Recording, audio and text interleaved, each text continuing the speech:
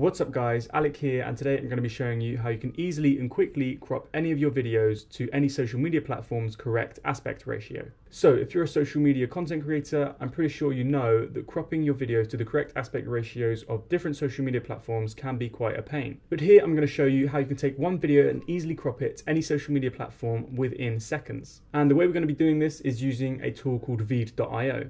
Now this is a in-browser tool, so there's no downloads necessary, and I'm just going to show you straight away on my computer. Okay, so here I'm on my computer, and the first thing I'm going to do is just head over to VEED.io. Once I'm on their website, I'm going to click on New Project or the Upload button if you haven't yet created an account. And here the Upload button is going to show up, and what you can do is just select the video that you want to crop.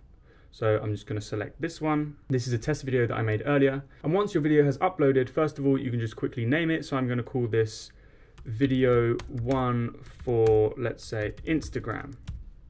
Okay, I'm going to say for Instagram feed, video 1 for Instagram feed.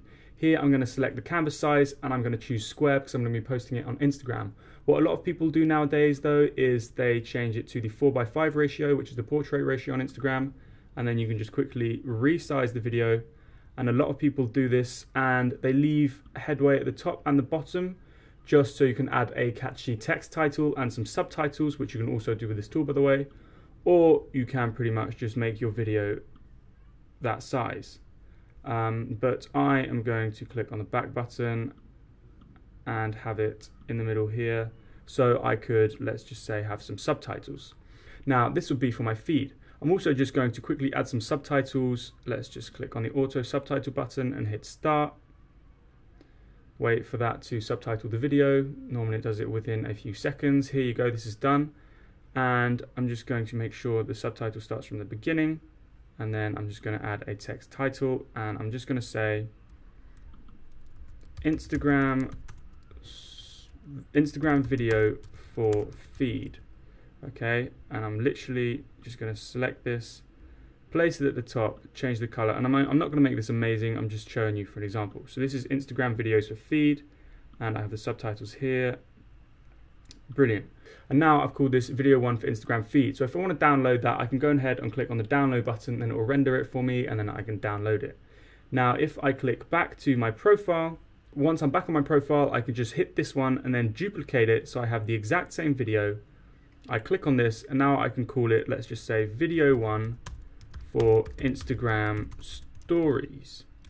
Oh, I'm terrible at writing, sorry here. And what I'm going to do is just delete the title, and then like I showed earlier, I'm going to resize the video. But first of all, I'm just going to select story. And then again here. Now obviously this video isn't the best for the stories. I could make it the full thing. That's what I'm going to do, actually, make it the full screen. And then there you are again. So this is a video example, and here I just want to show you how to quickly add some subtitles, a lovely progress bar. So there is how you can just quickly recrop it for any social media, for stories, for feed posts, whether that's landscape or portrait. I've also got YouTube. This is a full-blown YouTube video.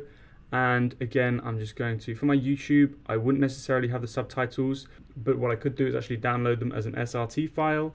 But that is how you quickly crop your video content for the correct social media channels. Once you've done, you just want to hit download at the bottom. It will then export your video and be ready for you to download. And that is the video. If this video was helpful to you, please hit the like button. If you have any questions, please let us know in the comment section down below, and we'll get back to you as soon as possible. That being said, thank you for watching. See you in the next video.